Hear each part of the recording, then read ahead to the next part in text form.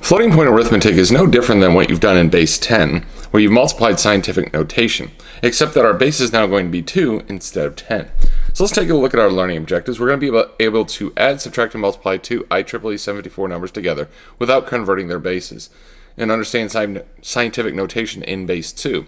So generally how this is going to be presented to you is I will give you two IEEE 74 numbers, and remember they're in hex. And so if you have 8 hex digits, that tells you it's a 32-bit float. If you have 16 hex digits, it tells you it's a 64-bit float. And so whenever you get those, you decode them into their base 2 equivalents. You multiply them, subtract, add, whatever it needs to be, and then you give the result back in IEEE 74. And the reason we're doing this is because we're seeing what the computer has to go through to be able to add, subtract, and multiply, and even divide.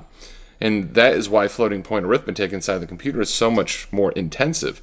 It takes on an order of 22 cycles or something like that of the computer to be able to do floating point arithmetic versus integer arithmetic. And that's why generally, if we can get away with it, we do integer arithmetic instead of floating point arithmetic. So in addition, let's take a look at a base 10 number. Just to recap this, now we've all learned most of this in elementary school, but let's just recap what we're doing here. So if I had 1.2 times 10 to the first, and then I had 1.7 times 10 squared, and I wanted to add these two numbers together, I couldn't until the powers were the same. Because the way addition works is we want to line up the decimal points. It looks like these two decimal points line up, but since we have two different powers of 10, they don't line up. Now we can go to 10 to the first or we can go 10 to the second, just as long as they're the same. So to go to 10 to the second, we're going to move the decimal to the right, and that will give us 10 to the first. So it's 1.2 and 17 decimal 0 times 10 to the first times 10 to the first. Okay, so this is the same number, except now we're doing 10 to the first. Now, if to double check that, we see 1 decimal 7 times 10 squared, we'd move the decimal to the right 2 places, that'd be 170. So now we have 17 decimal 0 times 10 to the first, that means move the decimal to the right 1 place, that's 170. So these are equivalent numbers. And so now we line up the decimal point, we take down the exponent, because now they match, and then we add. So 18.2 times 10 to the first. And so let's double check that. So this is 12 and this is 170, right? Okay, and that gives us 182. And then 18.2 times 10 to the first is 182. So that checks out. So that's how scientific notation works in addition and for subtraction. Essentially what we want to do is we want to make sure the powers are the same and line up the decimal point, then add. So we can do the exact same thing in base 2. So in base 2, what we're going to do is something like 1.110 times 2 to the third plus 1.110 times 2 to the first. Okay? So remember, step 1 is to make sure that the powers are the same. Now we can either go to the 3, to the 1, or we can move them both to 2. Just as long as the powers are the same, we don't change the magnitude of the number, so we're good to go. So I'm going to go 2 to the first, so 1, 2. So I'm going to do 2 powers, so that'll be 2 to the first. So that's 111 decimal 0, 1.110 times 2 to the first times 2 to the first. Okay, so we drop down the power and then we just add 0, 1, 1 decimal. So it's 0, carry the 1, 0, carry the 1, 0, carry the 1. Uh-oh, my camera's in front of it. There we go. 0, carry the 1. Okay. Now, since it's 2 to the first, what we generally want to do is we want to renormalize our number. So let's rewrite our number up here. So it's 1000. Okay, so this looks like any other decimal that we have. So, and that's 2 to the first. Now, remember, whenever we convert this into IEEE 74, what we have to do is we have to normalize it first. So we're going to move the decimal point over 1, 2, 3 places. So it's 1.00011 times 2 to the fourth. Okay, so now we have a normalized notation, we have an exponent, and then what we're going to do is we're going to copy all the information. Now if you don't remember, the information we need is the sign, the exponent, and the fraction. So the sign is positive, the exponent is 4, but remember we have to add the bias, which is 127, so it's 131, and finally we have our fraction, which is everything to the right of the 1. So that's 00011. Okay, and then the rest are going to be zeros. So remember, the sign is 1 bit, the exponent's 8 bits, and then the fraction is 23 bits.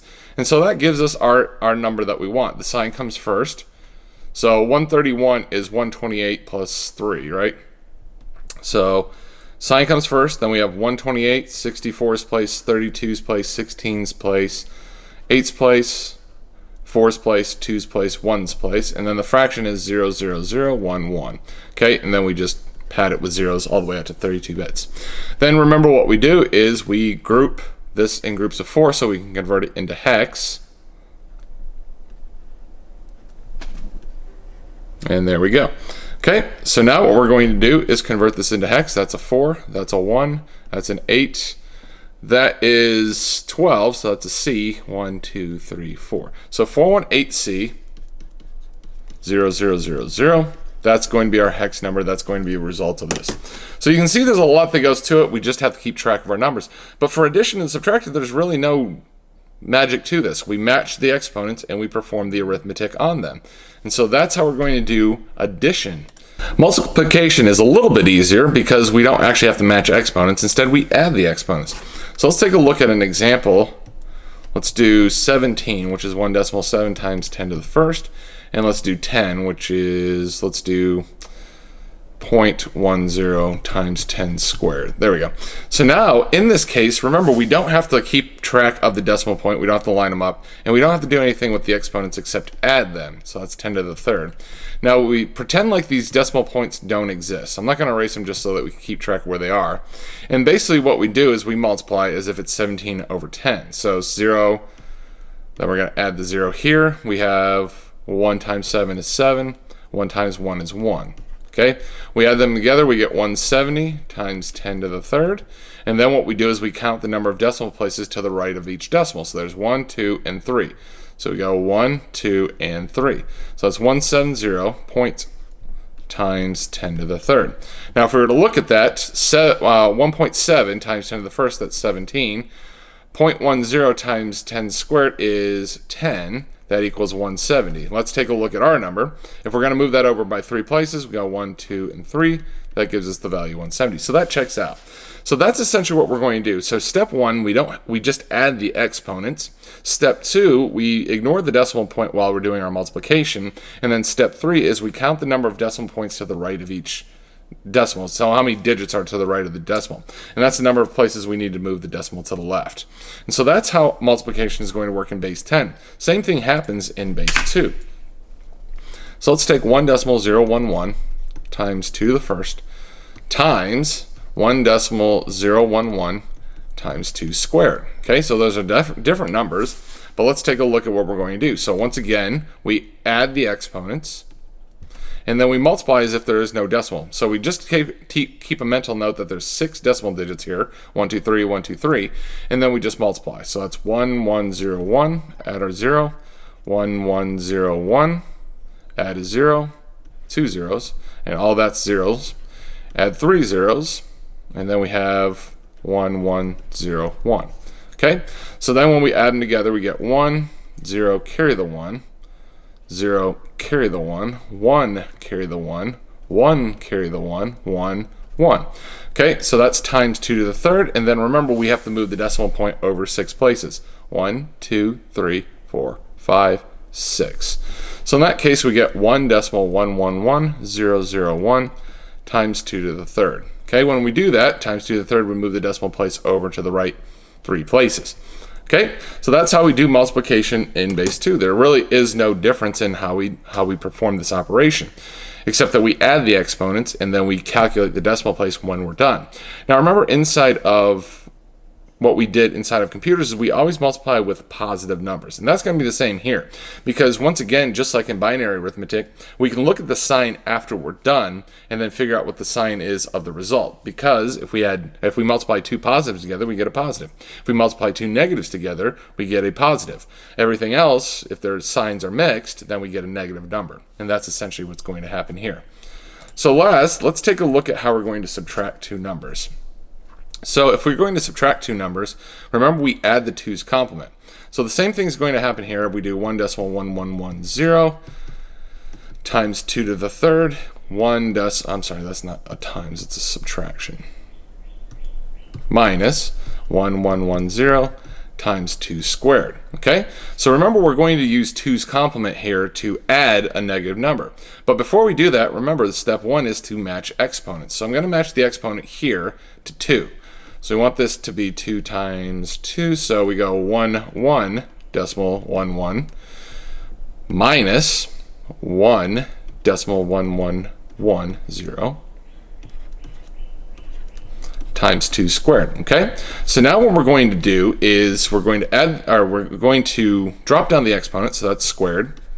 And then what we're going to do is we're going to take the 2's complement of the bottom number. If you don't remember the 2's complement, it's flip all the bits, add 1. So what we're going to do is flip all the bits. So let's recopy the top number.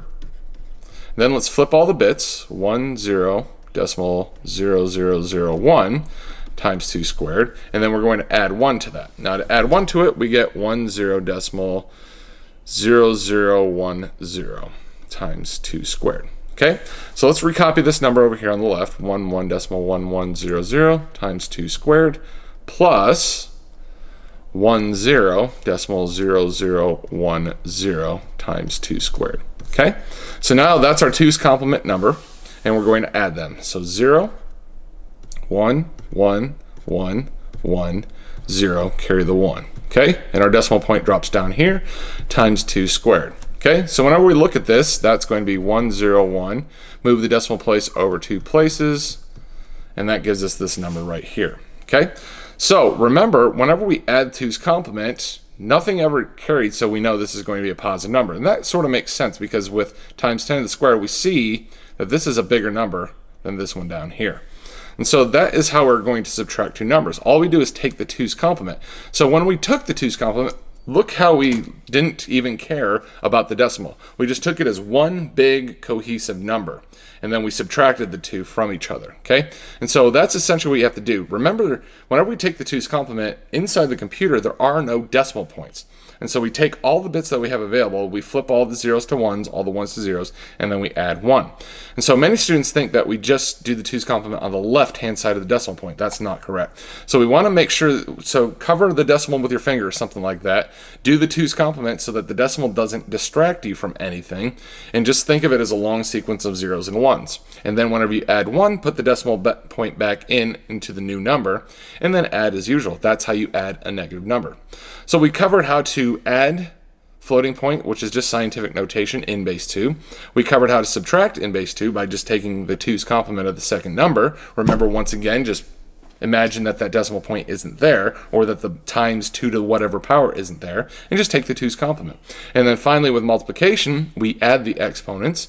We ignore the decimal while we're multiplying until we're done. So in multiplication, we can figure a lot of things out after we're done by the result. So we look at the 2 operands and see whether they're positive or negative. That tells us whether the result's positive or negative. So in multiplication, we always multiply positive numbers, we add the exponents, and we don't worry about the decimal point until the end. So remember, whenever we add the exponents in multiplication, we look to see how many places we're going to move the decimal point to the left by looking at the number of decimal points on the right hand side of the decimal, right? So whenever we look at the operands, so say example we were multiplying on this one, even though it's subtraction, how many decimal points do we have amongst these 2 numbers? Well, we have 1, 2, 3, 4 here, 1, 2, 3, 4 here. So whenever we're done with multiplication, we'd have to move the decimal point to the left 8 places. So that's how you multiply, add, and subtract IEEE 754 numbers, which is essentially scientific notation in base 2. Thanks for watching.